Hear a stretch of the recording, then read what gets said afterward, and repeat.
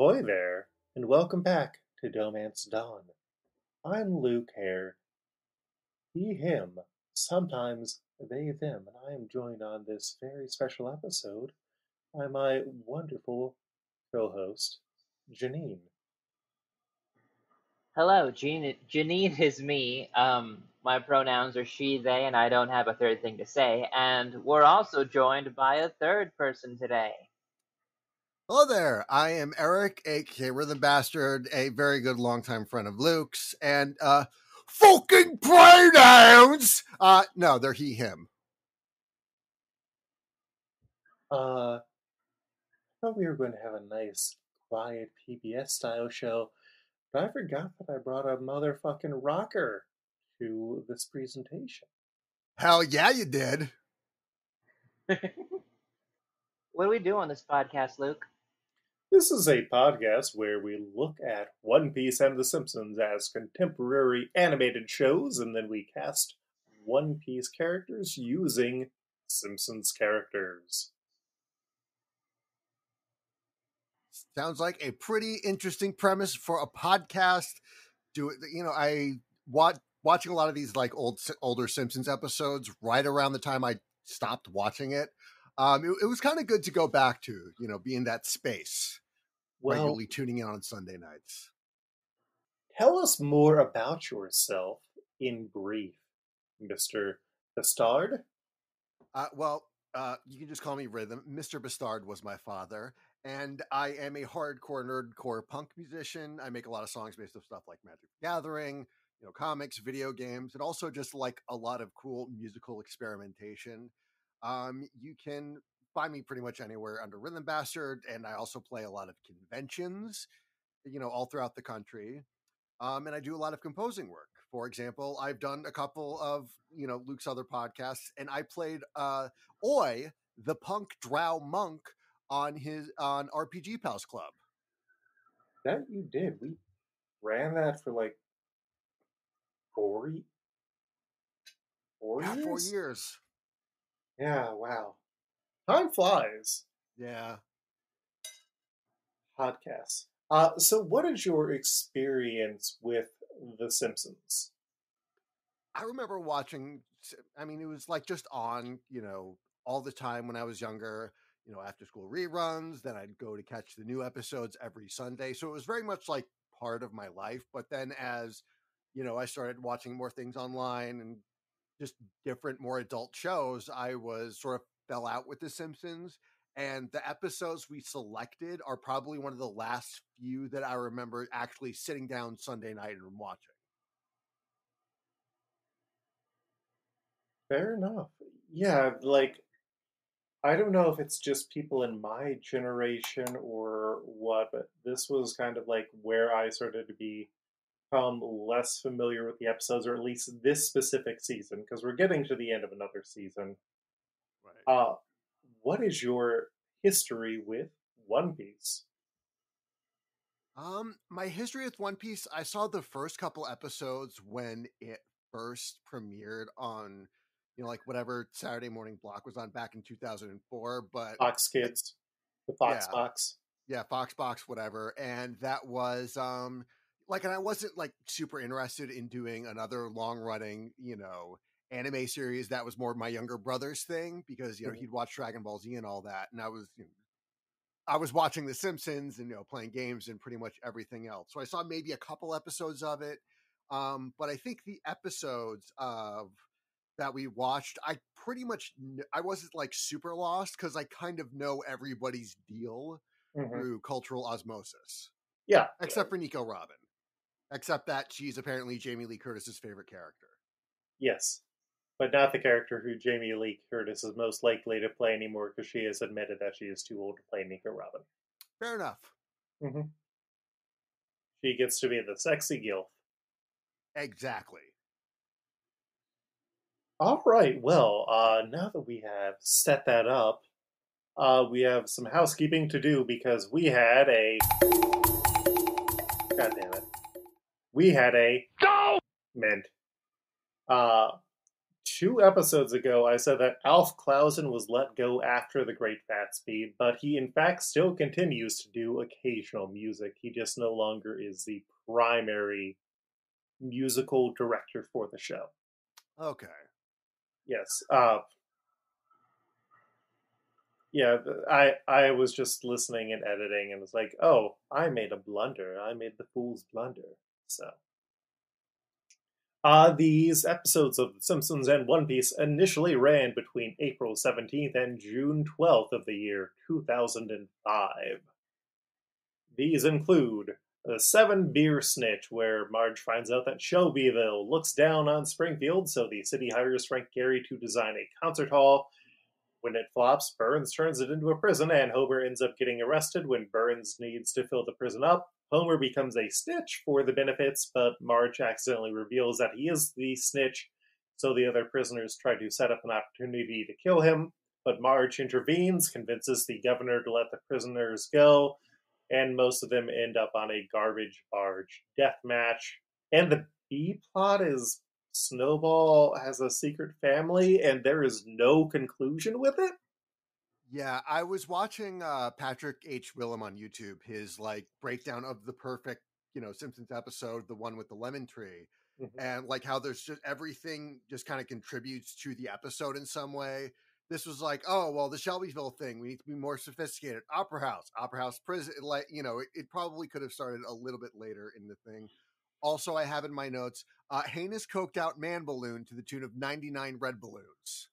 Heinous cooked out man balloon. That would probably will come up later in our recap. I can't wait till that ends up potentially being our episode title. Yeah. But yeah, it is weird how they almost all of these episodes don't have a conclusion for the B plot. And painfully noticeably so. Yeah, I thought that it was an interesting idea on how maybe it's a criticism of how we would rather use our public money to incarcerate people as opposed to supporting an appreciation for the arts. Yeah, and it's like, well, and they leave right after the dun dun dun dun, so like their, I guess, musical repertoire is very limited because it's like, well, we only know this through pop culture. We're done. We don't need anything else. Bye. Yeah. I'm Janine. this is a very confusing thing for me that Shelbyville definitely is the rival city, but it always flops between if they're more advanced or less. Like the Shelbyville we did see in the previously Lemon, right. mentioned Lemon, yeah, it does seem kind of like an similar, if not, you know, dollar store version of Springfield. We've also heard other bits where there's a Springfield war and Springfield takes the war harder, but Shelbyville is better equipped. And yeah, I think for the purposes you need your rivalry angle, and so kind of having them look down on Springfield and having Springfield Billy makes sense. The second one is future drama, where Lisa and Bart see into the future with Professor Frink's invention. In that future, Jinda, Bart's girlfriend, breaks up with him because he has no plans, so he gets a job at the Quick E Mart. And while on a delivery, he ends up saving Mr. Burns' life. Burns gives Bart Lisa's full ride scholarship to Yale, but when he sees how miserable Lisa would be in the future if she doesn't go to college, especially when she stays with Milhouse, he decides to give her back the scholarship, and there's a B plot about Homer and Marge being split up but getting back together. This one weirdly is the most canonical Simpsons future and is something that they keep going back to. Or at least the least contradicted, because this is still halfway through the run of the series, and The Simpsons has been on for a very long time. It has, but Jinda becomes a recurring character in future scenes, and Jacked Milhouse is going to say a thing because Millhouse is trans and just won't admit it. Yeah. Let's see. My notes from this episode is Jenna seems pretty cool, and also the kind of girl that would outgrow Bart the second they graduate. So, let's see. Patty and Selma get the furry and surgery in all caps. And guys like Millhouse, don't work legs or lats and don't know what body parts they are. They just make a habit of going to the gym, and that's kind of like their thing. It's not like, they're bodybuilding or they're training for something. It's just that, like, they just get the ego boost from saying, I go to the gym. Yeah. I mean, you seem to be a very well-rounded buff man. Exactly. Mm-hmm. But I take notes, I regularly document things, and sometimes I just change shit up. Like today I did, whatever. I'm not going to get into my workout routine, but I'm no fucking Millhouse. Janine, you got anything to add in here? As the futures that I've seen so far, I do like this one the best. It takes place in, if the date is right for when it was produced, the far off future of 2013. Wow, what will that be like? And 10 years ago. my highlight favorite point is Bart getting called a racist cracker and then kicked in the face. Yes. It's like the episodes themselves aren't super like solid, but there are these little, little goofs, little gags, little like bits that like really get a solid laugh out of me, and that was one of them. After that, we had Don't Fear the Roofer. Oh, actually, hold on. I have a point to make now that I remember it. This is the third or fourth time we've seen Ralph or a version of him get high. Mm-hmm. I still don't see Ralph high in any of these forms in head shops. I mean, no one wants to think that they're Ralph when they go into the head shop. Why would they have that as their herald? Mr. Rolls the Banana.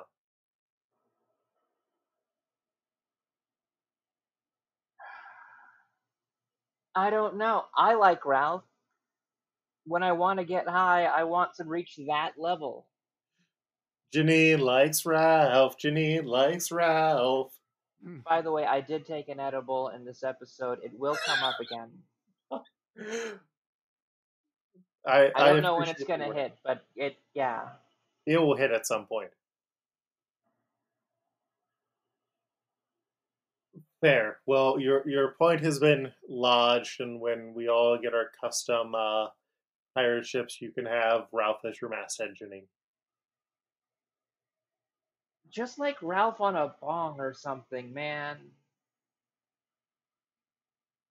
I would search on my free computer, but that is also my work computer, so I feel like I should not. And I would have pushed so much harder getting Opium Ralph for that one character that one time if I knew that, like, we would have more versions of Ralph getting high.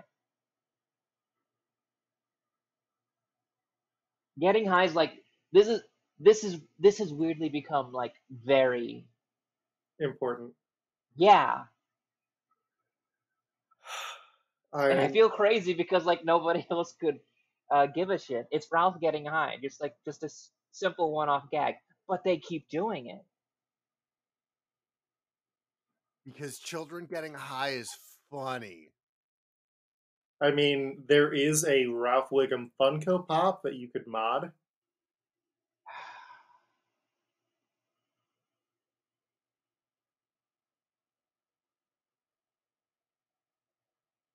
Listen, I'll send this to my buddy Matt Groening, and well, no, he's not my buddy. I don't want to be a buddy on anyone whose flight logs have been found on certain lists. But yeah, I'll see what I can do. Thank you. What do we got next? Up next is Don't Fear the Roofer. After a hole in the roof causes a bunch of issues between Homer and Marge, Homer ends up making friends with Ray, a roofer in the bar. Nobody else is able to ever see Ray, despite Homer and Ray constantly hanging out. And so people begin to question Ray's existence and Homer's sanity, which eventually leads to him getting unethical treatments for instability. But it turns out that Ray is real and they tortured Homer for no real reason. And the B plot is Santa's little helper becomes older because he spends too much time in the retirement castle. Once again, not like an actual B plot. It's just like, oh, hey, here's like 3 scenes. It's like a runner at best. Yeah. I actually enjoy Ray and Homer's friendship. I enjoy some of the bits around this episode. I enjoy that his name is an anagram for imaginary. Yeah. And it's like not a bad, cameo. Mm-hmm. It's, like Ray Romano kind of fits this character as a blue card. He fits the character. It's not like, I mean, the name obviously, but like there's at least that little teensy little rug pull with the imaginary thing. So it's like, oh, okay, they at least went there with it. So it's not like Lady Gaga gets a premonition from her psychic that Lisa Simpson's in trouble. Mm-hmm. It's not the Elon Musk episode. Yeah, exactly. My notes from this: Professor Frink's Jerry Lewis is getting way too obvious. Let's see.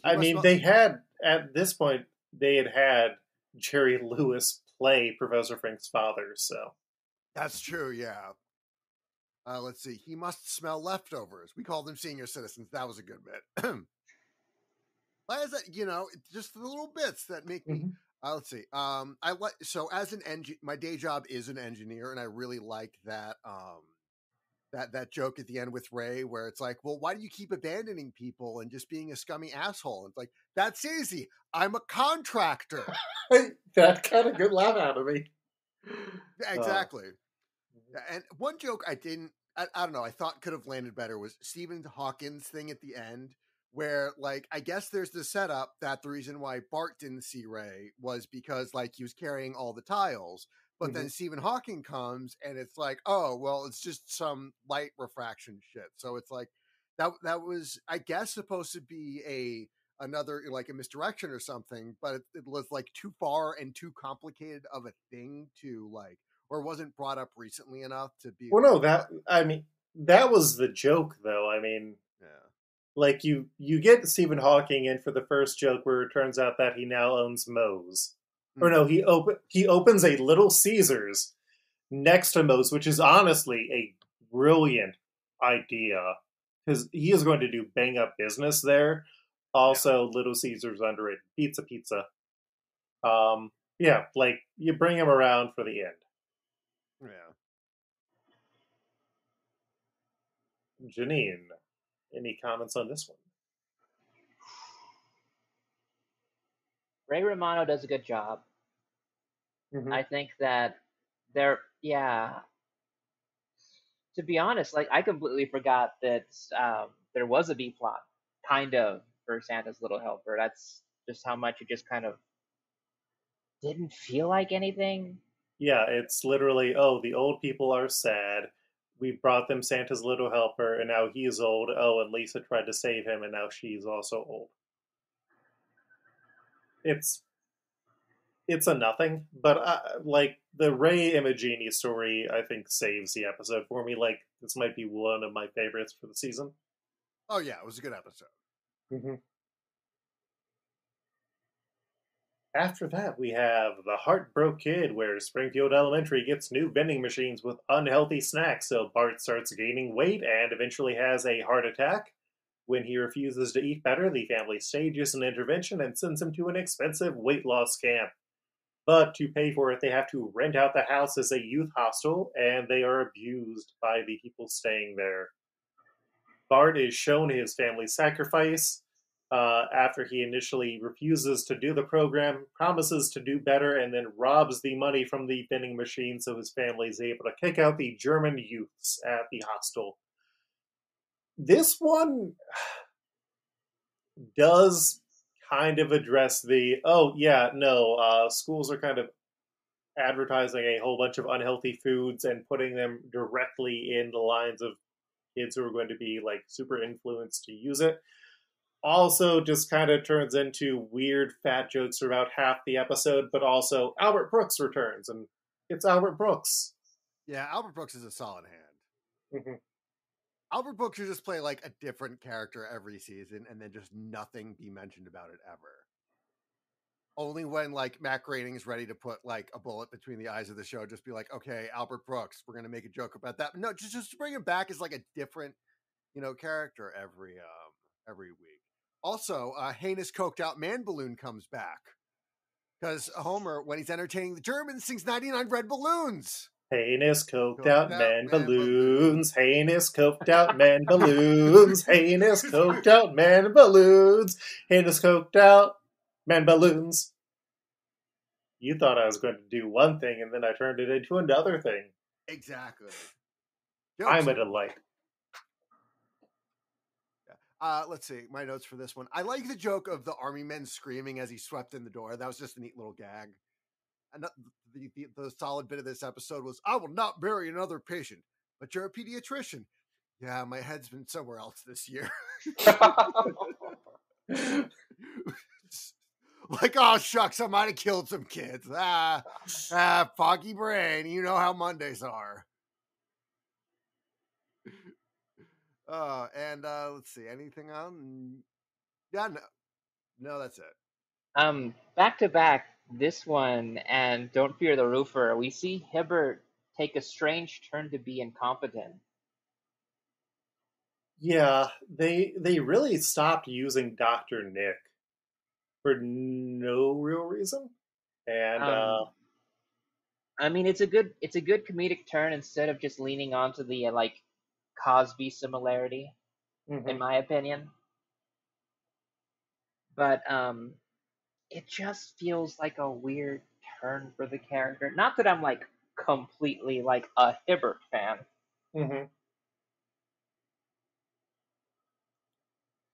Yeah, no, but it's like, well, if you want to make like bad doctor jokes, Dr. Nick's right there.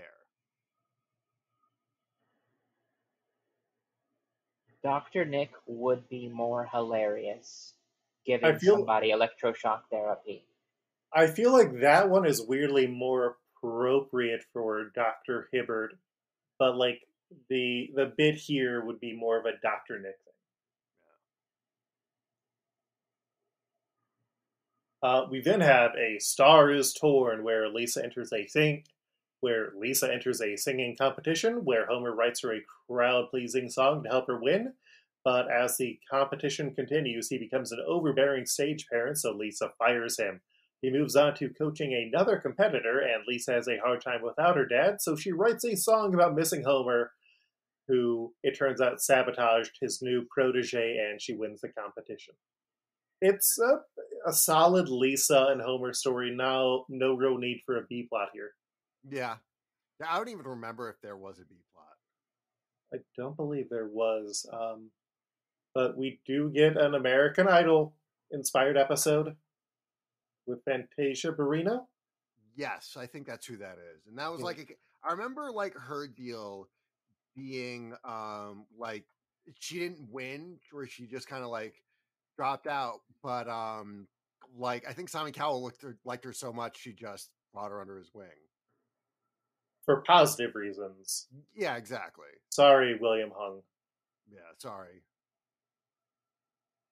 Devin, my friend and co-host, has bought William Hung's Christmas album. Oh, how is it? It's what you would expect it to be. Fair enough.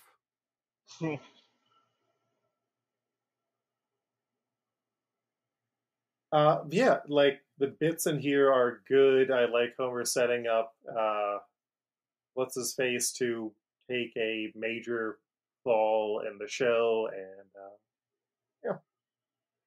I love Lisa's imagined Itchy and Scratchy cartoon. Oh, with Wind Dancer? Yeah, it stays true to being a little girl, caring about animals, but also being into cartoon violence. And I feel like that was kind of my childhood, and I felt seen. I looked her up on Wikipedia. Apparently, Fantasia won her season, so I never watched American Idol. So fuck me, I guess. I mean, Is she released? Has she released anything? Like I didn't check. Like she's still actively making music. I think return to acting with The Color Purple. She'll reprise Marina will reprise her role as Seal on the 2023 movie musical adaptation of The Color Purple. Yeah, so it looks like she's just kind of been more into acting than anything in recent years. good for her. The music industry is horrible. Wow. Wait, was The Simpsons her first acting gig then? I mean that it probably had to be. Because it was like directly around the same time as like she just got discovered American Idol, right? Yeah. That's amazing. We still talk about her positively, unlike Justin and Kelly. Like Justin has just become a entity, I think. I don't know what the hell he's doing, but like apparently Harry Clarkson, is just running her talk show and it's pretty, whatever. Justin, good talk. I know what Justin did. He became Little Sweet, the mascot for Cherry Dr. Pepper. Oh. Is that actually a... Apparently, yes. I have never heard of Little Sweet. Yeah. You have now. Uh-huh. And he was in a regional performance of Mamma Mia as Sam. Good for him. Yeah, sure. Good for him. Little golf claps. We then have Thank God It's Doomsday, where Homer starts obsessing about the Raptor and thinks that the world will end in the next week and builds a following after one of his predictions comes true. He and his cult head to the Springfield Mesa, but when the Rapture doesn't happen, Homer is deserted by his followers until he discovers a mistake in his prophecy and ends up the only one who gets raptured. He asks God to delay the rapture, that way he can go back to living with his family. Rapture stuff is wild. It's bad. I wrote down in my notes, Left Below is tame compared to the parody we'd get today. I mean, it's not that far off from the Nicolas Cage Left Behind movie. Which I went and saw in theaters with Devin. Oh, no. On purpose. Well, yeah. It was not the worst movie that I had seen at that theater on an early Saturday morning. Oh. Josh Trank Fantastic Four. Well, I mean, yeah, that's to be expected. Mm-hmm. Yeah. It's, like, not a lot happens in here. I appreciate that Homer is making fun of the Rapture, like, believers, and he does have an incredibly complicated formula where changing one number changes everything, but in such a small way. And yeah, it is what it is. No B plot. Why did I choose to be gay? Because you don't have Left Below 2 would be like, I'm a drag queen and I'm going to molest so many. I don't know. I don't want to get that into it because. Yeah, let's not put that energy into the world. I was going to make a comment on you chose to be gay because you don't have Future Smithers anti-gay medicine. Ah. Mm-hmm. We're still waiting for 2013. Yep. We then have Home Away from Homer, where Ned rents out a room to two girls who turn out to be can girls before that was really a thing, and everyone else in the town finds out before him. Ultimately, Marge tells Ned, and he feels that nobody respects him, so he and the boys move to Humbletown, Pennsylvania, where move to Humbletown, Pennsylvania. The new neighbor who moves into their house is very mean to the Simpsons, especially Homer. Meanwhile, back in Humbletown, Ned is a rebel for refusing to cut off his mustache. And Homer ultimately comes back asking Flanders to move back to town, and Flanders kicks the ass of the new mean neighbor and moves back in because he understands real estate law. Yep. I'm not a landlord. I'm a land fella is going to be like the next thing on like realtor TikTok. You know what I mean? Hey, listen, don't think of me as a landlord. Think of me as the land fella. I'm Christian. There's only one Lord. So I'm like your land fella. I mean, that's already a thing, Yeah, Eric. that's true. Ask Jeeves, why does he suck? Boy, that's 2005. I don't even think Ask Jeeves was used very much in 2005. Like that was when Google was starting to be like, Google was starting to, Google was muscle in on the Google. game. Yeah, it's an interesting one. It is weird how the Vicky and Katya thing still kind of seems relevant. Yeah, Flanders doesn't know that Vicky and Kiata do it in his spare room every Sunday. They tell him they're in church, but he doesn't know. Still, they're on their knees, and Flanders doesn't know. Flanders doesn't know. I feel Don't tell Flanders. Yeah, this also had like a couple really good needle drops with Bad Company and Freeze Frame at the end. Mm-hmm. I do feel like Flanders would be the person to know if you're not in church, though. Yeah, that's true. I don't know. He sits in the front row, man. He knows. Because you know who else knows? The big guy, and they talk. He's praying for y'all.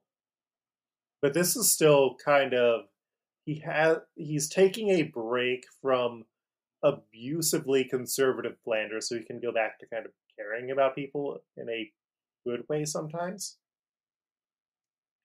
Yeah, the entire town that just makes humble figures is a solid bit. I And do never like has that. bubbles. I do like that. A very big plot point is the fact that Flanders is secretly jacked. Oh, that's been established since a streetcar named Simpson. Oh yeah, but and they've been rolling with it, but it's just the Mm-hmm. fact that just seeing this person who's so outwardly like showing his muscles, pretty buff, and then Flanders, who looks like Flanders when he has a sweater on, Mm-hmm. just take him down so fast. I'll have a piece of that body of Christ. Speaking of which, what's the next episode? The Father, the Son, and the Holy Guest Star, an episode that had to be delayed by an entire season because the old Pope died.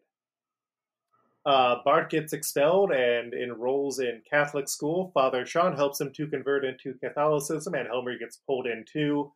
Marge, Lovejoy, and Flanders work to bring Bart back, and this kicks off a fight between the Presbyterians and the Catholics until Bart stops them, and then Bart's very basic ass religious philosophy leads to an actual religious war in 1,000 years.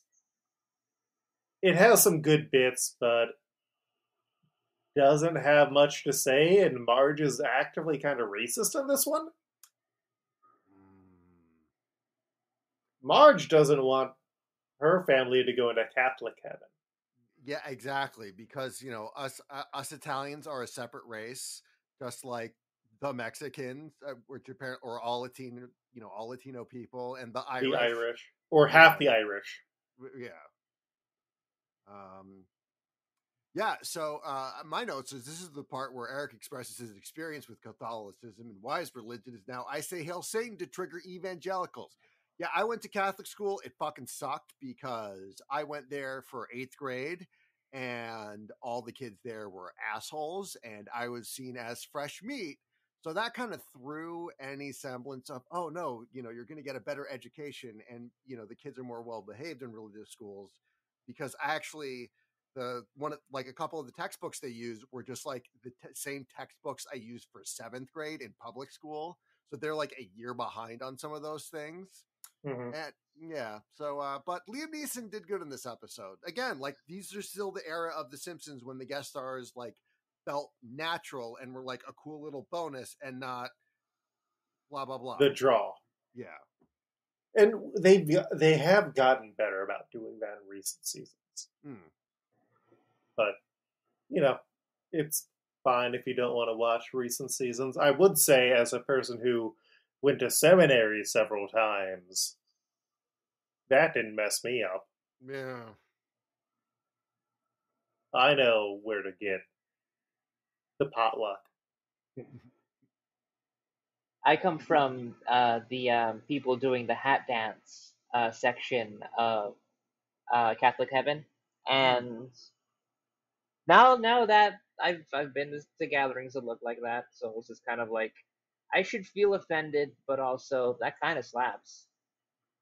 Yeah, no, I mean, it looks a lot better than Marge's religious heaven, which is also just, they've never really defined what faith Lovejoy preaches and what the First Church of Springfield is.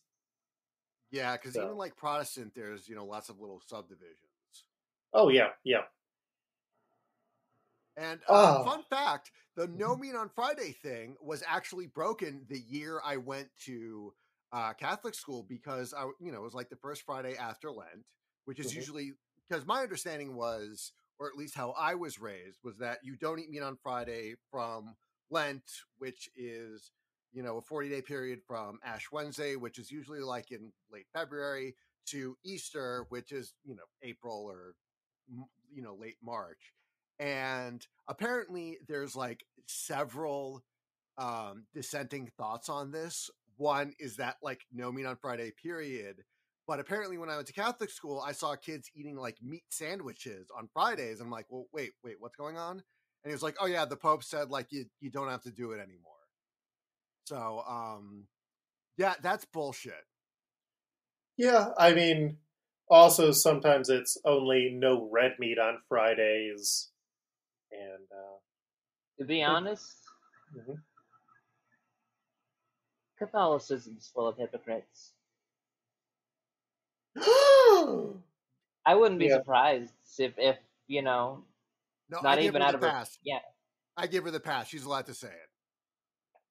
I mean, no, that's perfectly fine. I feel like they aren't even the cool type of hypocrites, though. It's not like some of the more esoteric branches of Judaism where you get like bind and summon demons. That's how you That's get just people fucking signed in. metal. That's Pokemon, baby, which the Catholic Church had issues with. But speaking of problematic characters, new characters unlocked include Springfield Billy, Spider Mo, Paul Simon, Coach Clay Roberts, Amy Levine Gonzalez, Mo Bart, Mo Lisa, Mo Maggie, Pants Man, Old Otto, Vice President Cletus, Patty with a Tail, Old Smithers, and Cell Phone Man. That brings us to episodes 229 through 235 of One Piece, which include Running Sea Train, The City of Water, Water 7. The adventure in the City of Water. Aim for the giant shipyard. The Frankie Family and Iceberg. Galila Company, The Magnificent Dock, number 1. The pirate kidnapping incident and the pirate ship waits for death. Rescuing a crewmate. The raid on the Frankie house. Quarrel in the moonlight. The pirate ship trembles in sadness. I love that Rush song. I like hesitated because I like, is it really Rush? I feel like another prog rock band would fit that better. Yeah, it's more Asia. Okay. As the sea train comes towards the Going Merry, they barely avoid it crashing into them before Yokozuna, the giant frog, fails to knock it off the tracks. Once they are safe from the train, they end up meeting Chimney, a young girl, Ganbei, her cat that is actually a rabbit, and Granny Kokoro, the alcoholic station agent. the trio explains that the train is called the Puffing Tom and it travels between the islands in the area. And the train can also lead them to Water 7, the city of water where the best shipwrights in the world are. She ends up sending them on with a city map and a letter of introduction to someone named Iceberg. And when they get there, the island is this massive, like, fountain city filled with canals where the people aren't really worried about pirates since everyone can just buy ships no matter who they are. And so Nami takes Luffy and Usopp along to help him trade in the gold for cash. That way they don't need to worry about carrying all that gold with them. They end up renting bowls at a bowl rental shop that rents out Yagara bowls, which are kind of like tiny plesiosaur horses, and they explore the city, which is full of like stores and food and people in masks, and it's fun to have like environmental building in a way that we really didn't get it in Skypiea. Yeah, I was very impressed by the world building during this whole arc. Mm-hmm. Like, Oda talked about how this was specifically inspired by Venice. Yeah, I mean, it's you can easily tell. Mm-hmm. And meanwhile, we see another group of pirates who try to not pay for their ship, and the workers of the Galela company just kick the shit out of them, and it's wonderful. My notes include the soundtrack to this battle sounds like it's out of a 90s arcade racer, and the main theme sounds like the results screen music. You're not wrong. Back on the ship, Chopper and Robin wander off to go and look for books. Sanji heads off to get groceries, and Zoro stays behind to sleep on the ship. As Robin and Chopper explore the city, a masked stranger says CP9 to Robin, which leaves her shaken. Back on the ship, a group of bounty hunters known as the Frankie family try to take down Zoro for his bounty, but he easily dispatches them. And meanwhile, the Gold Gang reaches a money changer who initially tries to cheat the crew by only offering them 100 million berry. But Nami knows that the gold is worth more and is able to argue for 300 million. The news about this money that they have spreads to the other members of the Frankie family, who start keeping tabs as they head to Galela. When Luffy just tries to go in to Galela, he is stopped by Kaku, a shipwright who kind of looks like Usopp and talks like an old man. He explains that Iceberg is the owner of the company, and then heads off across the rooftops to go and assess the Going Merry. And when he gets there, Zoro just kind of thinks that he is Usopp, which is a solid bit. That pays off. So the thing is, I watched this in Japanese with English subtitles, and like nothing really jumped out at me as old man. So that's probably like a joke. If I either watched the English dub or knew more about Japanese dialects, I'd probably get more. It is something where, like in the manga, they translated it very specifically because they're using honorifics in a way that young people don't. And I believe, like in the 4Kids dub, he uses words like whippersnappers and shakes of a lamb's tail. Okay. And while Sanji is shopping, he sees Robin walking with the masked figure, but she disappears when he chases after them. Loudly, I might add. Mm-hmm. He's horny. The live action show has come out, and Sanji is a lot more charming because he isn't allowed to be as horny. Yeah, and my notes here, it's like, God, where was I? It's like you see her on the ship every day, and it's like now is your chance to rizz her up when she clearly looks like she's on some kind of like stealthy mission. You know, like she's tailing a guy. It's like, yo want some? I mean, it's also a town where everybody is very horny. Yeah, the town of horny people want her horny. Yeah, that's true. But he also does rizz Robin and Nami whenever he sees them. Okay, yeah, I'm just saying, like, you're on the ship, dude, you know? Mm-hmm. It's like, there are better chances to shoot your shot. I mean, she is also, like, over a decade older than him, I think. No. Yeah. I mean, I get it, Sanji. Mm-hmm. Iceberg and Khalifa, his secretary, meet the Gold Team. They know who everyone on the crew is, and Iceberg is worried about Nika Robin, but kind of rushes past it and agrees to help them with a ship. He also cancels his meetings and like helps him after getting Kokoro's letter, and he's kind of right that it is weird that she sent him a letter specifically with kisses on it. Do either of y'all have a guess who Iceberg is based on? Hassan Piker or Hasanabi on Twitch. I don't know. That I didn't. I know he kind of like looked familiar. I might have seen like an echo of something before, but I just couldn't quite put my face on it. Janine, you got a guess. Clooney? Yeah. Ha! Really? Uh-huh.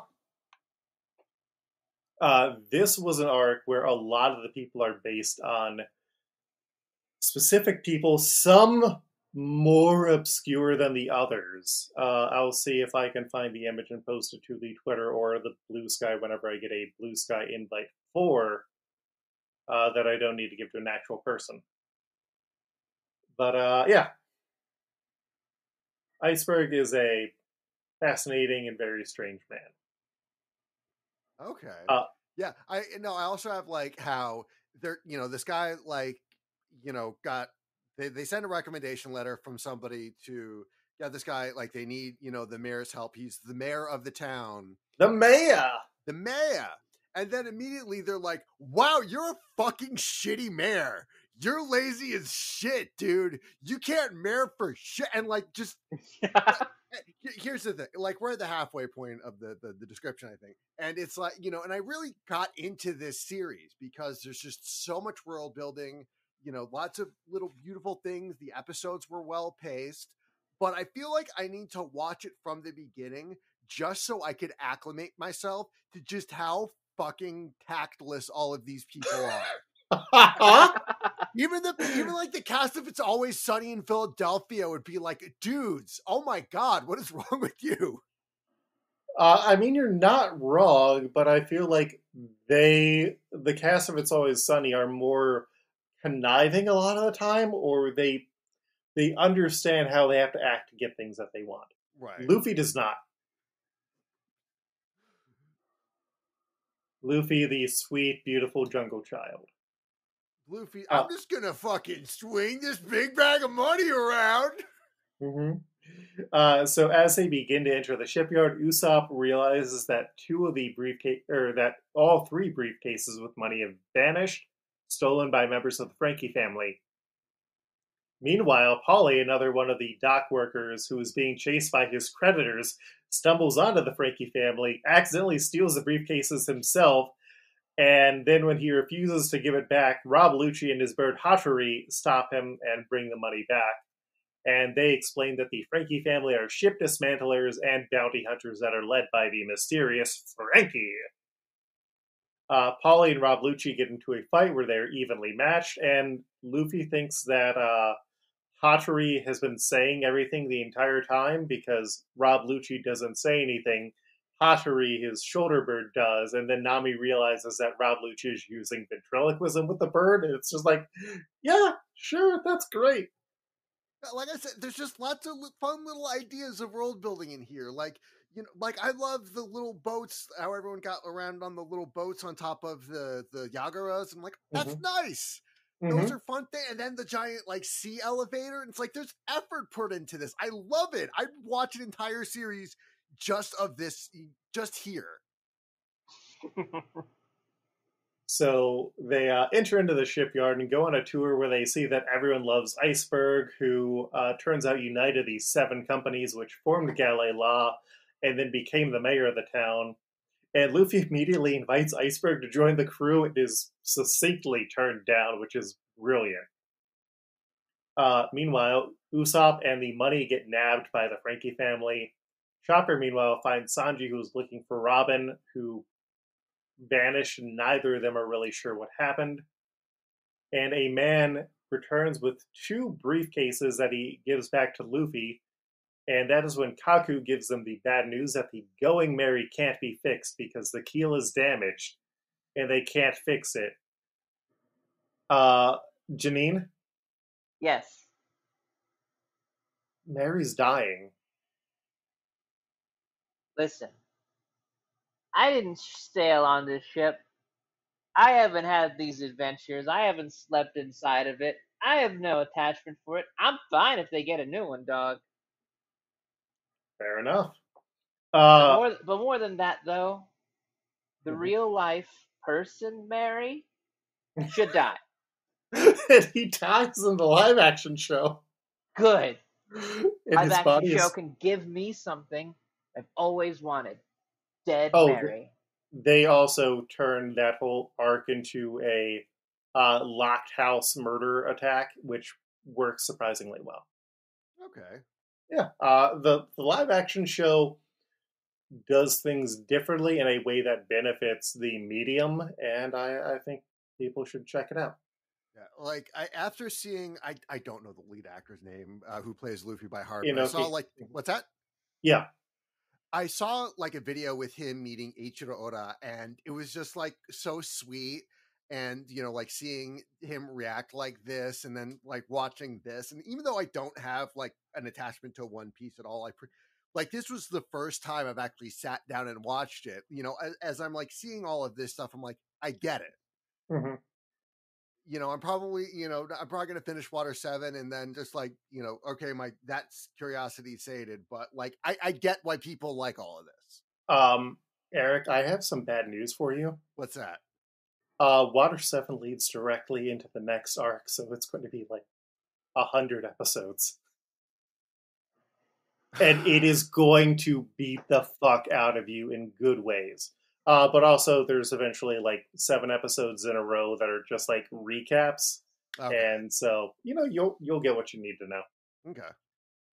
And like Water 7 is like what a lot of people consider the high point of the series, or a high point. So yeah, I saw. I mean, there's a video on YouTube where Hassan Piker, who I mentioned earlier, had the showrunner behind One Piece on his stream, and they did like a tier list of all the various One Piece arcs, and Water 7 was apparently an S tier one. So I picked a good time to be on. you did. I picked a good time to get you on. Good. So, yeah, the Mary can't be fixed because the heel is damaged, and Iceberg suggests that they buy a new ship, and Luffy eventually agrees. Corgi, meanwhile, a government official, takes Iceberg away to talk about something in private, and ultimately we see him later on leaving disappointed. Lulu, another shipwright, thinks that he had seen Kaku with the Frankie family earlier, and that is when the gang realizes that was Usopp. So Luffy runs off to find Usopp, and Nami heads back to the ship so she can hide the remaining 100 million berry. And on the way, she finds the bloodied Usopp, who's devastated because he thinks that now, without the money, they aren't going to be able to fix the Mary, and he's determined to get the money back. And so Nami just kind of leaves him there because she can't really help him in any way. And back at the Frankie house, the base of the Frankie family, they are celebrating with the money when Usopp returns, and Frankie, the mysterious masked leader, leaves the group to beat the shit out of him while he goes off to spend that money. Nami, meanwhile, had already returned to the ship and directed Zoro, Sanji, and Chopper to the Frankie house. Luffy literally runs into them on the way. They find Usopp beaten outside of the Frankie house and just head in and start breaking through the members of the family, eventually destroying the house when they can't find out where to find Frankie and their money. And so that evening, everyone is reunited except for Robin, and Usopp gets back up and he hears the plan to get a new ship with the remaining money because he doesn't believe that they want to get rid of the Mary. And he's blaming himself because he refuses to believe the ship can't be fixed, and he thinks that the Galley Law Company is just lying to them for a sale. And Luffy, meanwhile, has made up his mind, and Sanji has to keep them from getting into a fight. And Luffy tries to apologize, but instead Usopp's like, I'm leaving the ship. I was never really a member, and the crew has no idea what's going on. Nami tries to go and stop him along with Sanji and Chopper, and Luffy's just watching. And Usopp finally just turns back and is like, all right, we're going to duel for the Going Merry. And Luffy understands that like this is a thing where they can't back down because it's really important to both of them. Nami is worried about the crew falling apart, and that night at 10 p.m., Usopp shows up for his fight with Luffy, and he has a plan to win. And that's a cliffhanger, motherfuckers. I Janine, how I you feel? get Usopp so much right now. Number one, the feeling that you have friends that can be able to do all these amazing things, and like you don't really seem to have like talents that match on any scale. So like you want to go out and you do something, but you still get your ass kicked. And then like at the very end of it, like when you finally wake up, you find out that this ship that the pretty girl gave you is gonna go away. And I'm like, if a pretty girl gave me a ship and I didn't show up on that ship the next time I saw her, I'd just ghost her. That's embarrassing. Oh no. It would hurt more people. I'm on Team Luffy on this one. Yeah, I'm gonna just leave the going merry is the one smart thing Luffy said all batch of episodes.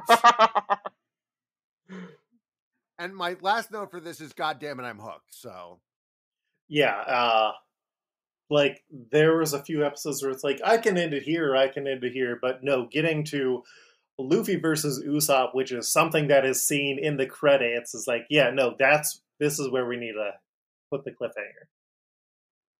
So, who do you all think is going to be joining the crew? Janine? I think it is. Let's see here. Hold on, I got to go to the name list to make sure that I got it right, so I don't end up saying something stupid. But some of these names are pretty fucking stupid. Mm-hmm. Polly. I feel like Polly goes to try to. His dream is to be out of debt, and it happens pretty fast. So he'll join the crew, but then he'll like fuck off. I fucking love Polly.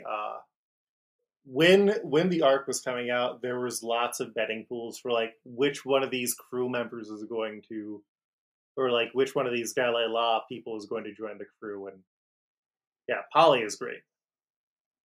Tyrannosaurus. You know what? Oh, Luffy would fucking take a mouse and ask it to be a shipwright. filler Luffy would. Oh. All right, and then on the character sheet, one of these characters with 5 stars is not actually a 5-star character. Does anyone want to guess which one is not actually a 5-star character? The characters, for those of you listening at home, are Polly, Khalifa, Rob Lucci, Kaku, and Hattori. I'm gonna say Polly. You know, like that he kind of fucks up everything for the crew. He has to be put in his place by the actual 5-star characters. So I'm gonna bump him down. I'm going to say Rob Lucci. I think that he dies, but Hattori mysteriously still talks. Fascinating. We will see how that goes in the future. And now we have 23 fucking characters match. Let's power through this gang. All right. Up first we have Chimney, the green-haired gremlin child. My Rodrigo style was Katie Anderson. I also had on Sophie Christovsky and Wanda. Janine, who do you have? I also have Sophie Christovsky, but I also have Rodrigo style Kid Maggie. Oh, and Rodrigo style is when we use a character that we saw in the batch of Simpsons episodes for a choice. And yeah. Okay. Yeah, oof. I mean, Maggie's a solid one. I mean, Maggie's a solid pick. Maybe Katie Anderson as well.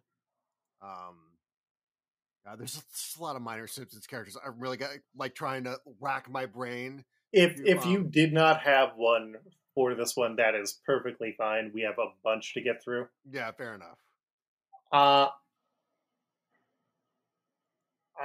feel like we could go with Sophie Christofsky, or I'd be good with Katie Anderson. Well, we both got Sophie on our list. We do. So we both get a point? Yes. All right. We then have Gonbei, the rabbit cat monstrosity. Janine, who do you have? Well, I have the sponsor bunny that only Barney could be able to see. Mm-hmm. And I also have Fuzzy Bunny. Oh, from Fuzzy Bunny's Guide to Sex? Yes, the very same. Eric, who do you have? I'm going to say Foxy the Fox Network, Fox, because, listen, I forgot a lot of Simpsons, or Scratchy's eventual bastard child that he had with Itchy, or I'm sorry, Scratchy's wife's bastard child that he will have with Itchy. It's like they're both cross-species monstrosities. Is that actually something that is seen in The Simpsons, or a purely hypothetical? I'm just going to go with purely hypothetical. Okay, it does need to appear in the episode, so I'm going to have to vote you down for that one. But we do have, if we want to look at it, Scratchy does have kids in an episode of Itchy and Scratchy, doesn't he? Mm-hmm. I feel like they die. That could be also. Yeah. The ones that I have are the actual Trix Rabbit, Yoda, or the Rodrigo style is the dog cat, which is seen in an ad in future drama where it's half dog, half cat. Like cat dog. Yoda's a choice. Let's talk about Yoda. I mean, Yoda's the right level of fucked up.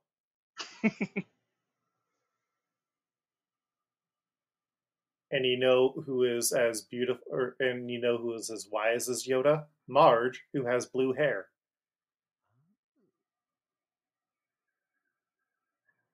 And Gonbei is also blue. Using Homer's rapture logic, I can see where it fits. Are we good with Yoda? Yeah. Yeah, let's Yoda it up. All right. We then have Granny Kokoro.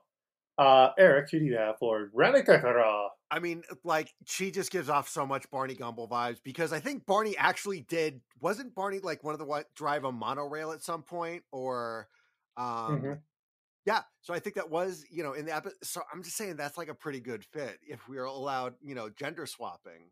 I mean, gender is a. Believe I duplicated the wrong thing. I mean, gender is an abstract concept. Okay, cool. Yeah, I still have regrets over not picking Gavin's mom as our accent Morgan. Gavin's mom. And have we actually used? No, we have only used high school Barney Gumble. So that is an acceptable suggestion. The ones that I had, my Rodrigo style was old Mrs. Krabappel. I also had on Mrs. Muntz and Starla Starbeam. Janine, who do you have? I have Barney's mom and Sherry and Terry's mom. But to be honest, I don't know if we've seen her in this far. I just kind of was looking up moms and just throwing stuff down. Oh, and what's this? Pere, pere, pere, pere, pere. Pere, pere, pere, pere, pere. We had fan suggestions that came in from our Discord and other sources. Atticus suggested Crazy Cat Lady or Mrs. Zorker, that's Uter's mom, and that one welder guy suggested Mrs. Gumble as well. I think Miss Gumble has like the right energy. Ooh, wait, hold on. Uter's mom Uter's pile? mom. No. Don't Uter pile Uter's mom. Let's talk about Uter's mom. Uter's mom has That's got it going on. on. It's all It's all I want, and she just wants her son. Skinner, can't you see? This is just the mom who needs something. I know it might be wrong, but Janine loves Uter's mom. Yeah, this has been a very big episode for like early 2000s pop rock references. It is. I'm glad they're finally getting their due. Exactly. So I know you love an Uter. I know we love the Uter joke, but oh and shit, we are getting close to Hoikel and Michael. Miss Gumble is an alcoholic, and Granny Kokoro is very much an alcoholic. And also Mrs. Gumble is in the Navy. I don't remember Mrs. Gumble, but that does sound. There's a joke when Homer joins the Navy where it's like, does your mom work on the ship? And then Marty's like, my mom does. You can't talk to my son like that. You gotta poke him with the stick. Even a similar belt. Oh god, yeah, and it does fit within the vibes and everything. Yeah, so I think we got to go with Mrs. Gumble. So that means that one welder guy will get to make a suggestion for the next episode.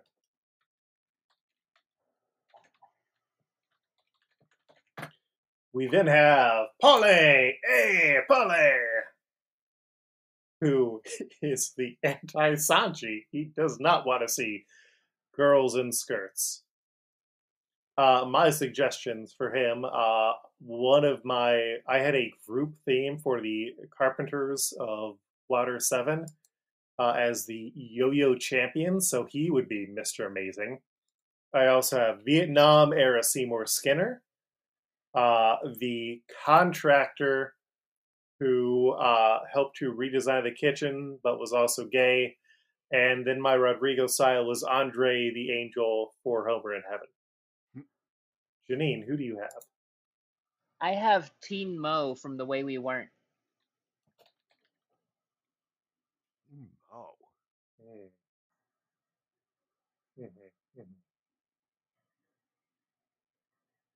And is that your only suggestion? It is. All right. I just really like Teen Mo. Teen Mo! Yeah. Eric, who do you have for Polly? I think my Rodrigo style pick was Old Groundskeeper Willie or Ray Magini. Because like Old Groundskeeper Willie, I think might fit a bit better because because both seem very like wily and like more likely to just bitch about like he'd probably still like probably shouts at your skirt is too short, like even in his old age. So he'd probably carry that torch into his later years. Sadly. Interesting. I feel like Polly is too old for a Teen Mo. We have young adult characters paired as children. I mean, weirdly enough, if you wanted to go with it, I'd give you the credit, but you could just go with Classic Mo for Polly, and I think that'd be hilarious. Just Classic Mo? I assume we've not used Classic Mo.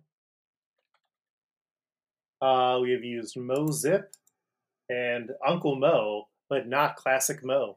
That feels like a lot to blow Classic Mo.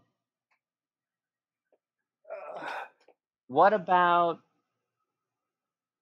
Kid Mo from his boxing days? Oh. He was Kid. He became Kid Gruesome. He was a young adult at that time. That's true. let me see. Watching the episode without sound. Yeah, you know what? I can go with Kid Mo. I can go with Kid Mo, the boxer specifically. Hell yeah. Kid Mo, and then brackets boxer. Points for Janine. Nice. All right.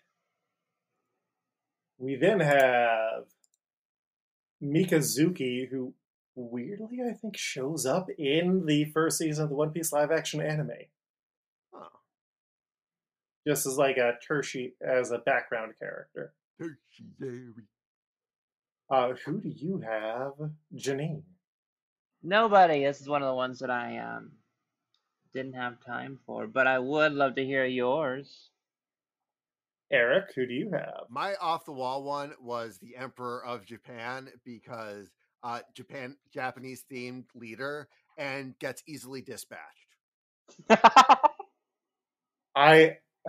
Eric, I have bad news. I'm going to have to put the Emperor of Japan in the Uter pile. Do I need to know who you're saving the Emperor of Japan for? Janine, this year they finally got out of their like 4-year-long manga Japan arc.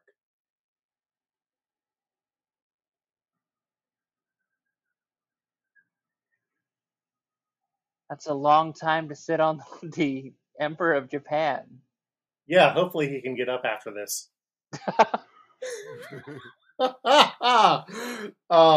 All right. Pretty tall. And handsome, too. The suggestions that I had, my Rodrigo style was Z-Dog.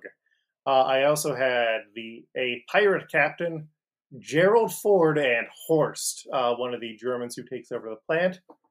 And let me drop in the photo of the pirate captain into our Discord.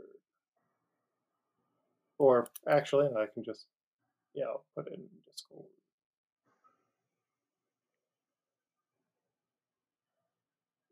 The one on the left with like 4 different parrots on the shoulder. Holy shit. Mm-hmm. That's from the one where they take over Burns' mansion and then International Waters. Okay. Yeah.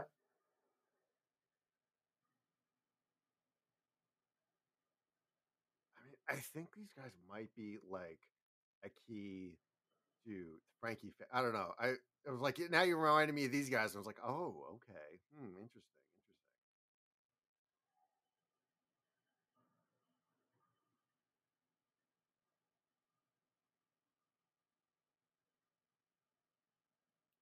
So, Janine, do any of mine speak to you?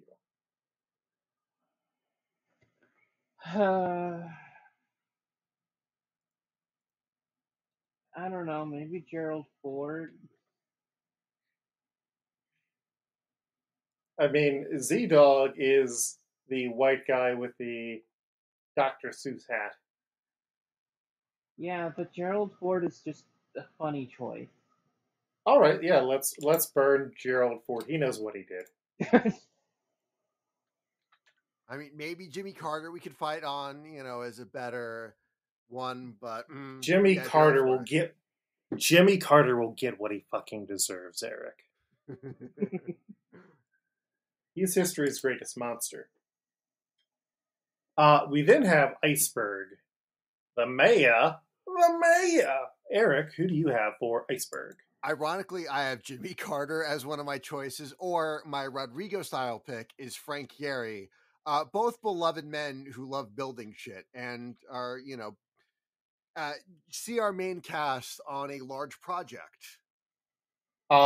So fun fact, Frank Gehry was my Rodrigo style for this. I also had Ted Carpenter, one of the Yo-Yo champions, and Hans, the other German plant owner. Janine? I only had one name, and it was Frank Gehry. Gary! All right, so we got a all 3. We've got a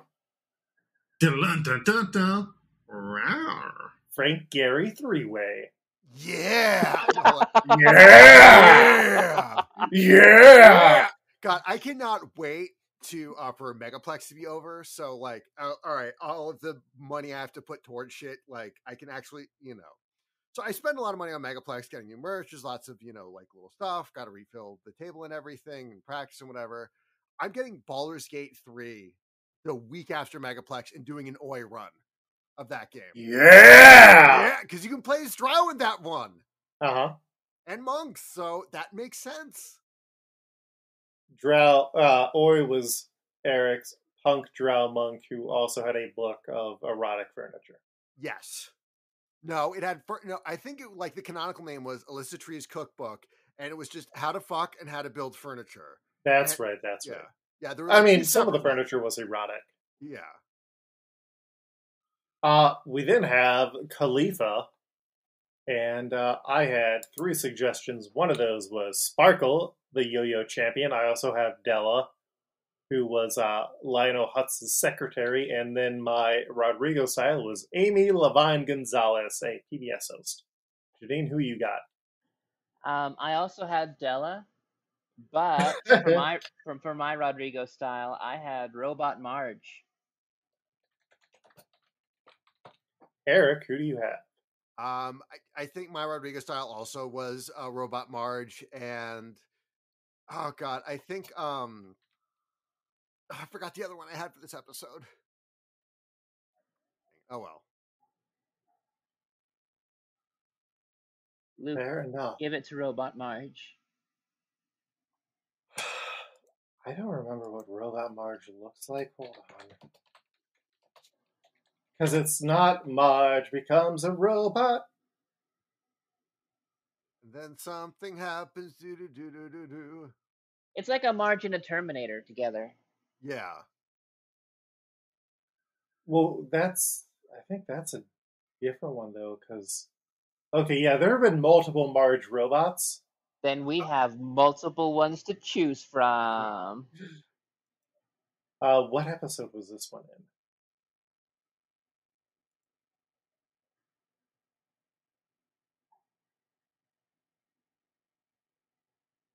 The one we're referring to. Yeah. I think it was in the Heartbroken Kid. Marge Bot. Yes, MargeBot. Okay, yeah, that's. Okay, yeah. That one is Terminator-esque, but not the same as another one. You know what?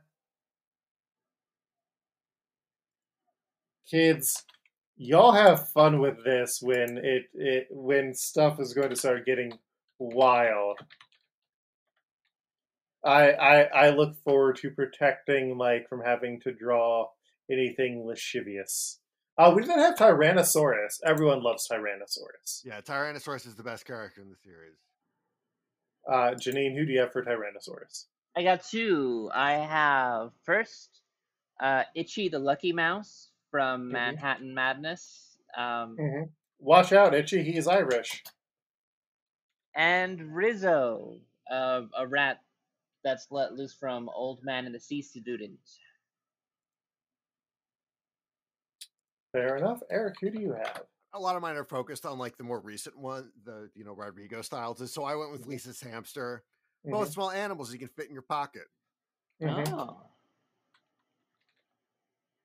Oh. I had Mouse Homer from one of the couch gags. I also had Lisa's hamster. I think Lisa's hamster is very cute, and Tyrannosaurus is a friend. Yeah.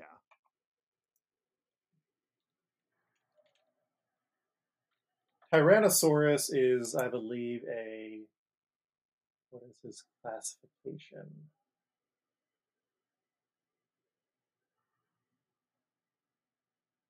Oh, he is not actually classified as a non-dangerous creature. But his favorite food is spinach. Hmm. So yeah, I'm on Team Lisa's hamster. All right, make it the Lisa's hamster. All right. We then have Kaku. Everyone loves Kaku. Yep. Who do you have for Kaku, Eric? I went with Ray Magini on this one because very flaky, cannot be in the same place for very long. And while competent, yeah, like, he can just be anywhere at any time. So, and also I think he does have a bit of a schnoz like Ray Romano does. So, or maybe Ray Romano looks different in my imagination. My my Magini-mation. Imagination. Yes. I had Zero Gravity, another yo-yo champion. Team Millhouse, not as my Rodrigo style, but just putting him on for some reason. And then Saint Sebastian as my Rodrigo pick. I'd like to see him pierce with some arrows. Janine, who do you have for Kaku? Oh, I had him as Team Millhouse because Millhouse is our Usopp. Oh, that makes sense. Oh, And we already used Shelbyville, Millhouse. Ooh, that would have been good in this one. Well, when it comes to jumping off roofs elements, I have Bartman. Mm-hmm. But for being on a roof, I have the Ray Magini as my Rodrigo style. You know what? I'm fun using Ray Magini for Kaku. So the Rays have it. We then have Rabalucci. I think bacon, egg, and cheese. Bacon, egg, and cheese.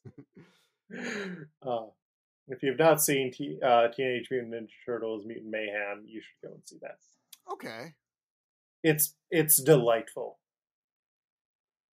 It's very much good teen energy. My suggestions that I had for Rob Lucci are Ray Magini, who is my Rodrigo style. I also have the Cobra, another yo-yo champion.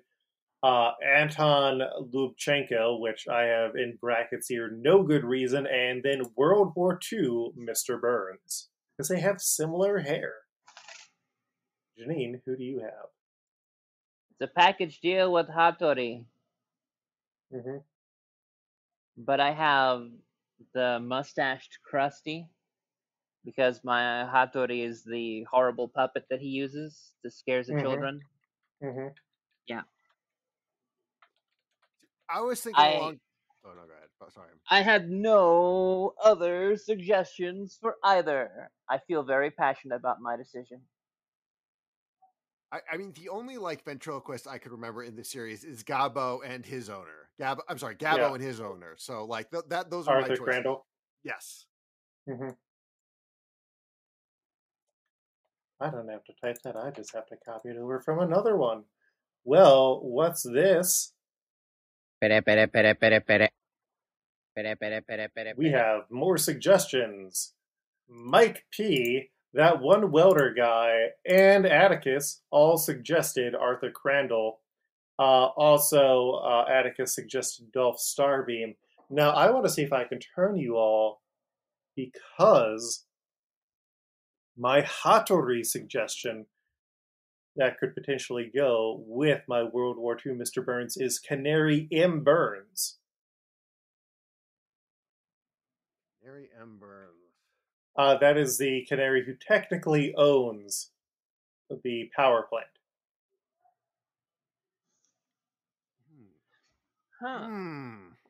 Huh. And World War II Burns is pretty jacked, has a similar vibe.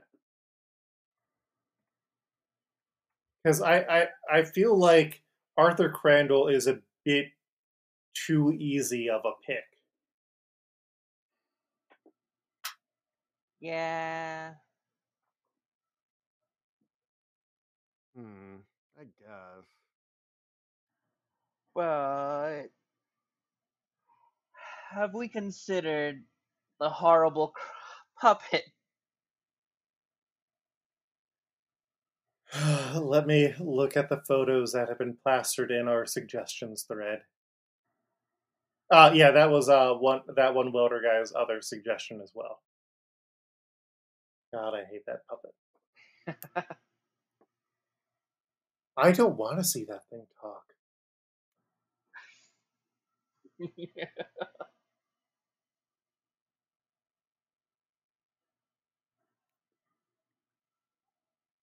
Oh no. Yeah. That's That is not a cute bird. But Canary M. Burns is. Yes. And I feel like getting Burns and Canary and Burns together would be delightful.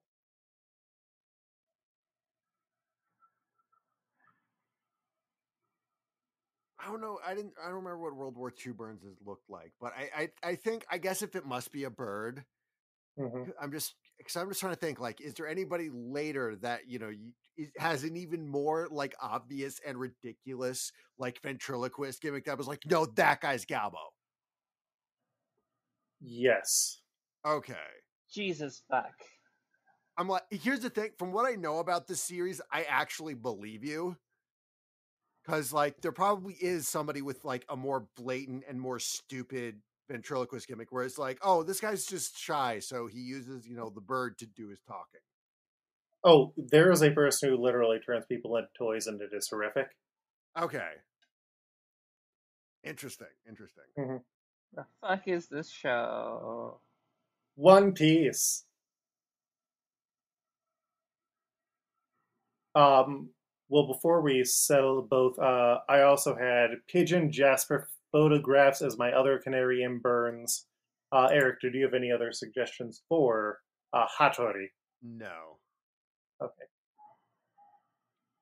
So, have I sold you all on my pair of World War II Burns and Canary in Burns? I suppose, but only because you promised us something even more terrifying in the future. Yeah. Believe me, it's coming. We then have Peeply Lulu, and you all know who Peeply Lulu is based on, right? Freddie Me? Mercury. Freddy. I was close. Are you Freddy? Are you a little bit Freddy? Yes, I am. um. Wow, I lost Uh, track of whose turn it is. yeah, we did two in a row there, so we'll just reset. My suggestions are Rodrigo style Dean Martin. I also had on Paul McCartney and Mick Jagger. Janine, who do you have? I went with gay characters. First off was Julio Franco, which Hmm. is just basically Hank Azaria's character in The Birdcage. Like Yeah. it's referenced so well that it just looks like Hank Azaria's like character, like from The Birdcage. Like it looks like Hank Azaria, Hmm. and it just becomes a recurring character. And Hank Azaria just has to like voice a character that looks like a younger version of himself now, but just gay. It just Yeah. seems like that's just kind of like a weird thing that just became another thing. Hmm. Anyway, from the same episode that Julio comes out in, we have the gay Colonel, that is gay for Mole Man. Just like Bart and Lisa. Yeah. Eric, who do you have? I went with Roscoe, who is the owner or I guess the guy that runs the Ajax Steel Mill. We work hard, we play hard. Exactly. Uh, And they got the mustache. That's like what made me. I was like, I don't know. Wait a second. Wasn't there like a mustache guy who ran the steel mill? Yep. I Look it have up. bad news, Eric. We What's have used Roscoe. damn it? I know. Check out the gay Colonel, though. Yeah, if we aren't going to go with a like pop star, yeah, let's go Kate Colonel. He also has a mustache. Cool. All right. Up next, we have Tilestone or Tileston. who has a big beard and tattoos, and he could crush me, please. Uh, who do you have for Tilestone, Janine? That's one of the names I don't have. Oh, Yep. Eric. I didn't really have one selected here, but I figured I'd go with Father Sean, aka Liam Neeson, because just both hot. Okay, I can Fair. see it. My suggestions were Wade Boggs, laying unconscious on the ballroom tilestone, and my Rodrigo style was Saint Peter, because I was trying to find someone who had a beard, and Saint Peter, he got a beard. I will post the photo to argue my point.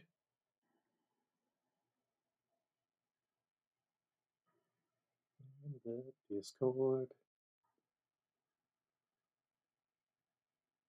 He is a guy who is dismissive about Catholic heaven.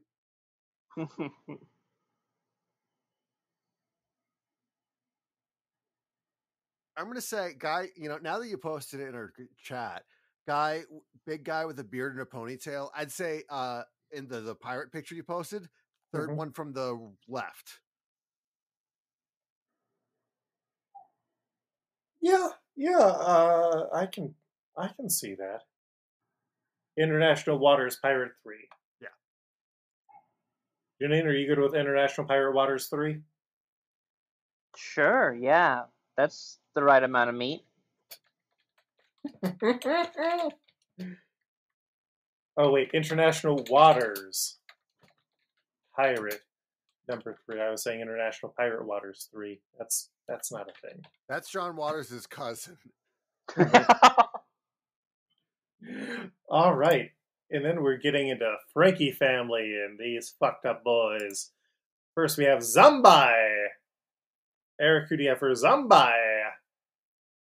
I didn't have anybody for Zombie because it was like they all just kind of like lumped in a morass for me, and I didn't know that Zombie was his proper name. He's got a name. My suggestions were Wallet Thief, and my Rodrigo style was Scammer. Janine, who do you have? Tab Spangler.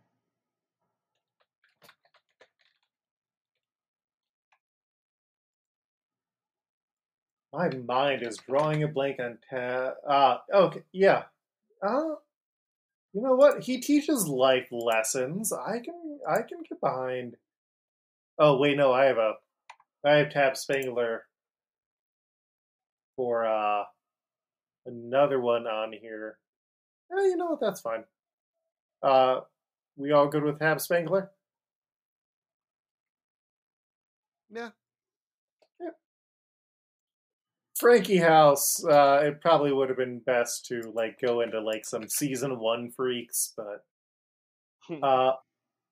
most of them are just going to be background bits. We then have Kiev or Kiev. Kievin. Where is my son Kievin? Who do you have for Kiev, Janine? Ooh. Actually, for the next 4, Mm-hmm. You got a 5, theme?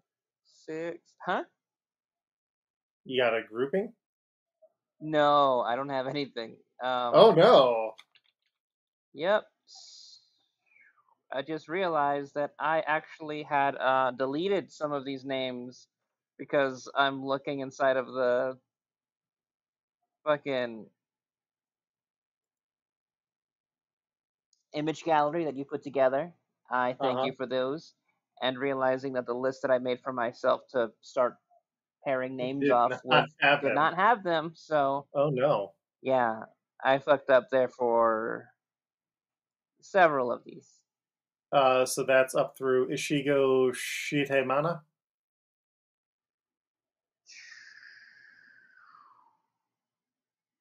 Yep. Or what is the next one? Okay. So you don't have names for Ishigo Shitemana. Oh no, that one. That one you do, I but got not the other yeah. Frankie. Okay. Eric, do you have anyone for these? I do have the perfect one for the next one, but not this For one. Tamagon, Yeah. but not Sholzo or Cop? No. All right. So, my Kiev suggestions were Lonely Veteran, who was part of the Ship of Lost Souls. This was also where my Rodrigo style was Tab Spangler. Um, for Tamagon, I had Lonely Man, also from the Ship of Lost Souls. I also had Egg Council Egg, and then I had Assistant Principal Kearney as my Rodrigo style. Who do you have for Tamagon, Eric? Yeah, I had Egg Council Egg. Oh yeah, Egg Council Egg has to be our guy who is an egg, and then we can regret having used him years down the line. I'm just Uh, saying, like, stupid ventriloquist has a lot more potential than, like, okay, I can see, like, the ventriloquist guy getting even crazier, but I can't mhm, see Egg Guy getting much more than this. fair. My Sholzo, who's another member of the Frankie family, I had the accordion player from the Ship of Lost Souls, and then I had Kevin, who was my Rodrigo style. Don't remember who Kevin was. Luckily, I have remembered. Oh, yeah, Kevin was the kid who Homer steals answers from and tries to outshine. Oh. And then for Cop, I had either the arsonist, um, who tried to admit that he burnt down a building and Chief Wiggum didn't believe him, or Emperor Diocletian.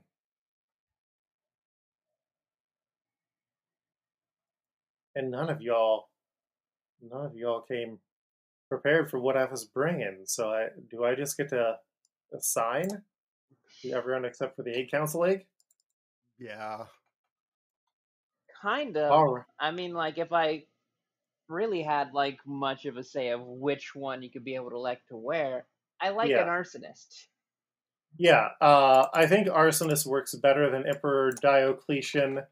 And the only viable answer that we had between Lonely Veteran or for Kiev was Lonely Veteran. So then that just brings us to, is our Sholzo going to be the accordion player or Kevin?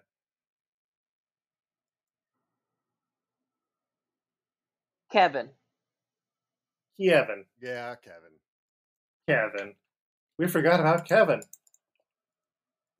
And that's why Luke always says it's great to win by default. All right, we then have Ishigo Shitimana, the money changer who tries to cheat the crew out of their money. I had first rank of Springfield manager, a la George Bailey, the banker with the house costume, or Mr. Thompson, who I believe was the left behind. Let me double check. Yeah, who was the left behind uh, star. Janine, who do you have for Ishigo Shitamana? I have Scammer.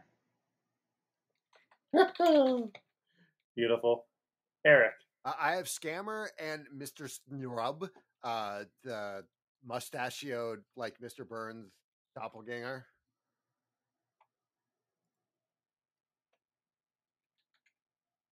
I like We the have way that done. Snurb thinks. Yeah. I feel like Scammer is very appropriate, especially since that's a Rodrigo style. Yeah, Rodrigo style. The guy is scamming. The name is Scammer. It's a perfect match made in heaven. Uh huh. That's how you win a dog show. We then have Corgi, a government agent who we don't know much about yet. Uh, who do you have for Corgi, Janine? I have Rich Texan. Mm-hmm. And that's it. Eric, who do you have? I went with the prison warden.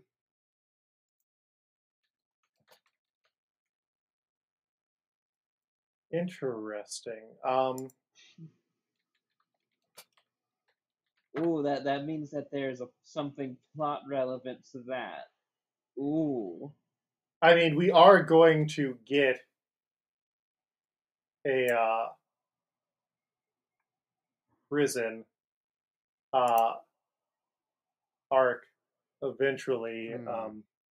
But there's no shortage of different prison things that The Simpsons have done. No, there isn't. I just wanted to make sure that I was picturing the correct warden. Because I like to be thorough about these things. That is what I like to do.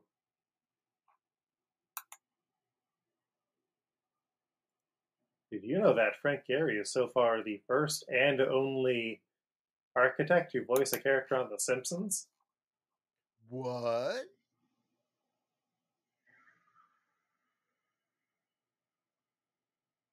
Oh, okay.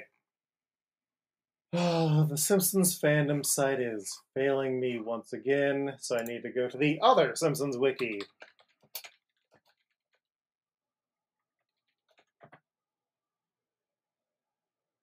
Wiki Simpsons, the better-ish one?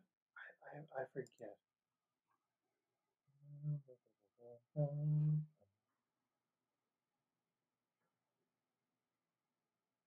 Do we actually see a warden? I don't know, because we have to see a warden. Yeah, inside the Burns' prison that we just had Rodrigo style. Oh. That was the person that was hosing down Homer when he first came in.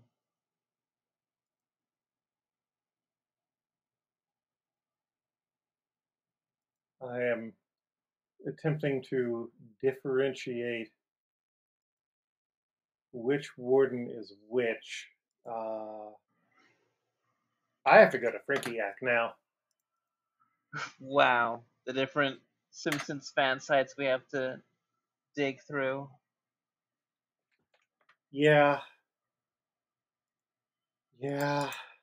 I mean, I don't know what I'm going to do when we run out of episodes that are on here because I have referenced it so many times. Okay. Homer gets arrested. Yeah, that's not the warden. Hmm. No, I thought That it is was office. Oh wait, who was it? That's Officer Crackney. Oh, okay. Yeah. That's what I was thinking of. Damn it. Yeah. Okay. No, I saw it over here. The name slipped me. I'm sorry. We try and run a clean house here, Eric. And you're I bringing know. drugs in. You're bringing incorrect Simpsons names. The suggestions that I have are Ray Patterson, Avril Ward, and then my Rodrigo side was Coach Clay Roberts. Ooh.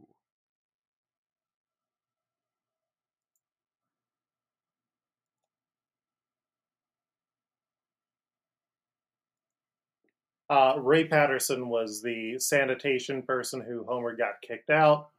I feel like Coach Clay Roberts has kind of the right build and energy. I'm gonna look up Ray Patterson real quick. He is voiced by Steve Martin. And Avril Ward is the American ambassador to Australia.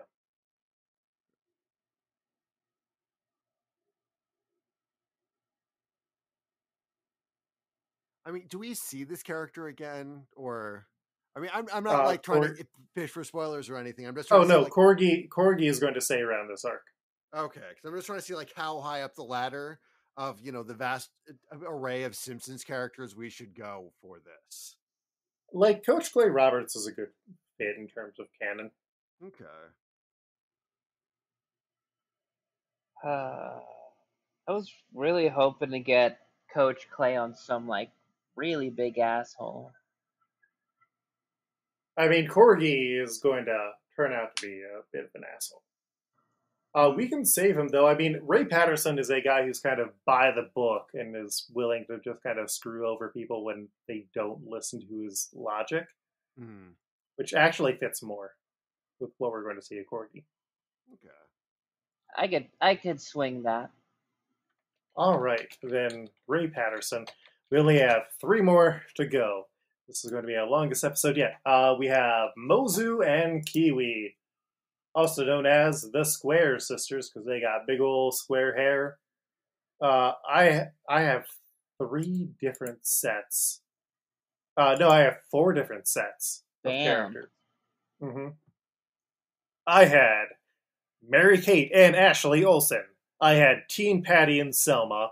I had Lisa's Wedding Maggie and Future Drama Maggie. And then my Rodrigo style was Teen Sherry and Teen Terry.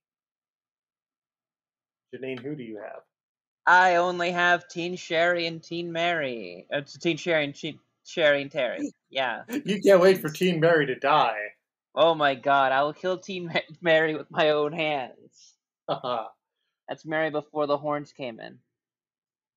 And Eric, who do you have? I had Teen Mary and T Sherry, and then I also had Mo Maggie and Mo Lisa.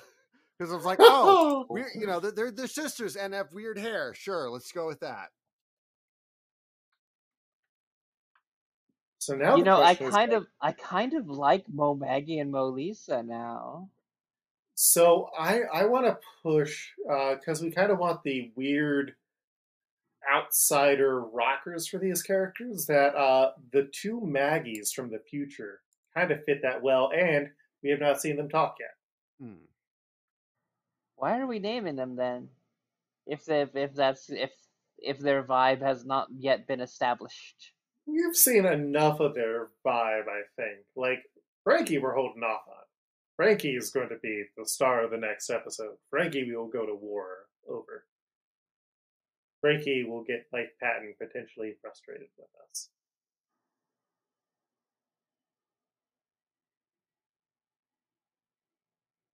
Because he has had a called shot since we hired him on.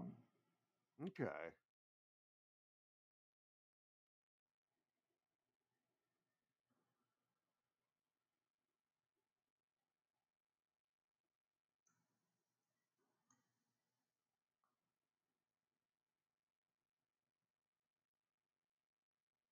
We all had down the Sherry and Terry.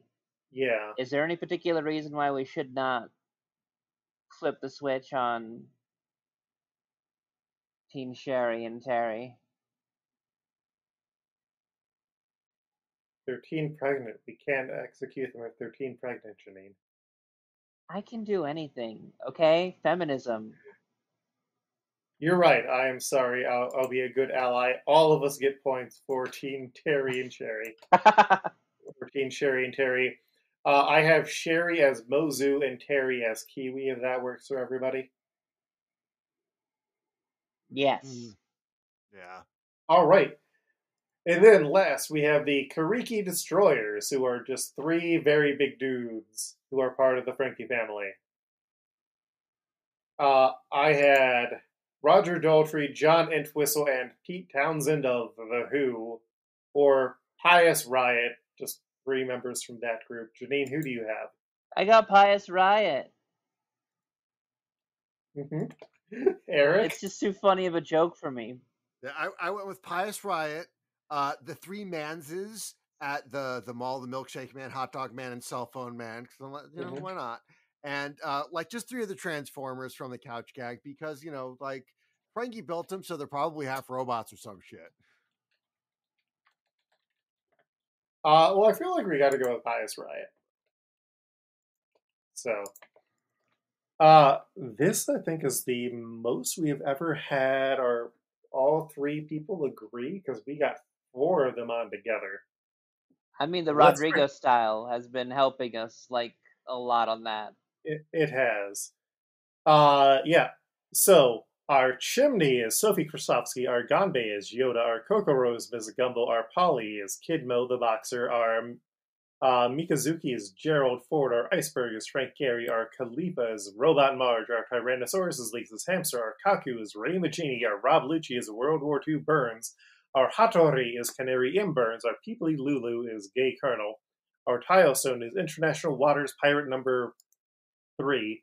Our Zombi is Tab Spangler. Our Kiev is Lonely Veteran. Our Tamagon is Egg Council Egg. Our Schultzo is Kevin. Our Cop is Arsonist. Our Ishigo Shitamana is Scammer. Our Corgi is Ray Patterson. Our Mozu is Teen Sherry. Our Kiwi is Teen Terry. And our Karakiri Destroyers is Pious Riot. Woo! That was a mouthful. Yeah, there's a lot. There was a lot there, and next time I don't think we have as much, which is a good thing. But, we're going to have a big one. We're going to have some big stuff going down. And I think the hard part is we aren't going to have any new Simpsons for that episode. Let me double check. Yeah. No new Simpsons and only 5 characters. All right. That's manageable. Mm-hmm. And also no special guest.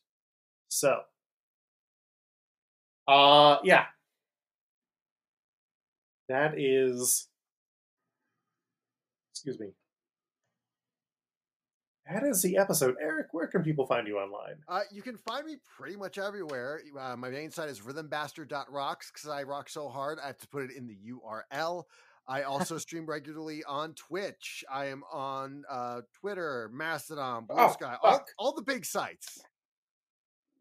Sorry, a centipede just fell from the ceiling in front of me, and I was like, oh my god, what the fuck is that?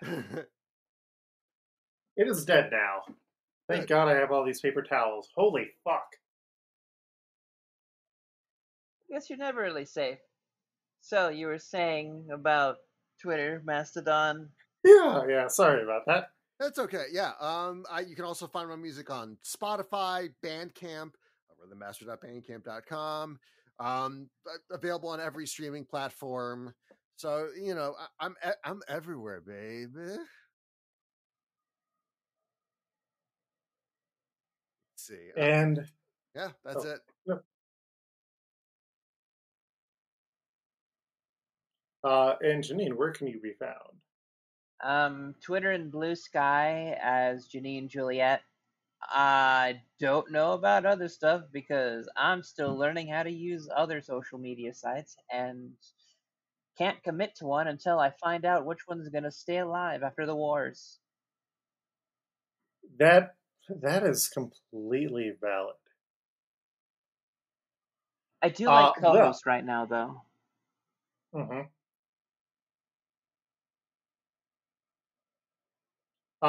Well, you can find me on most sites as Coltreg. That's KOL. That is KOLTREG. Or you can go to my website, lukeherr.com, LUKEHERR.com. Yeah. Mike Padden, our artist, you can find most places at Patent Pending, PATTENPENDING.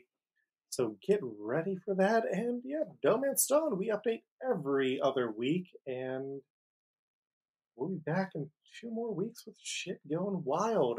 If you haven't, please consider leaving a review. Tell your friends about us. Because if you're like, hey, there's a weird podcast that discusses The Simpsons and One Piece, they'll probably be like, oh, cool. And we're quicker to get through One Piece than watching the show. So, that wraps us up. We will see you in another 2 weeks as Luffy and Usopp fight, and we have a big pervert up here. Eric, do you want to give me a yeah? Yeah! Smooth sailing. Peace.